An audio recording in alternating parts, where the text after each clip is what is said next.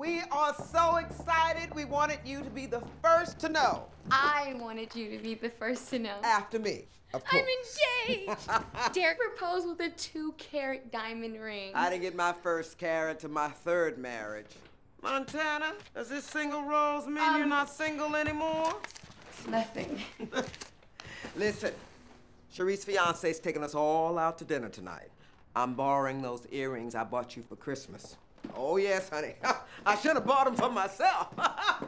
He's on track to break the college record for most receptions in a season, maybe even win a Heisman. You know I'm happy for you, Cherie. Yes. But you're just a sophomore in college. You barely know what you want to major in, much less who you want to spend the rest of your life with. Why now? Why not now? He's a great guy. And I'm not trying to wait until I'm all old, like me.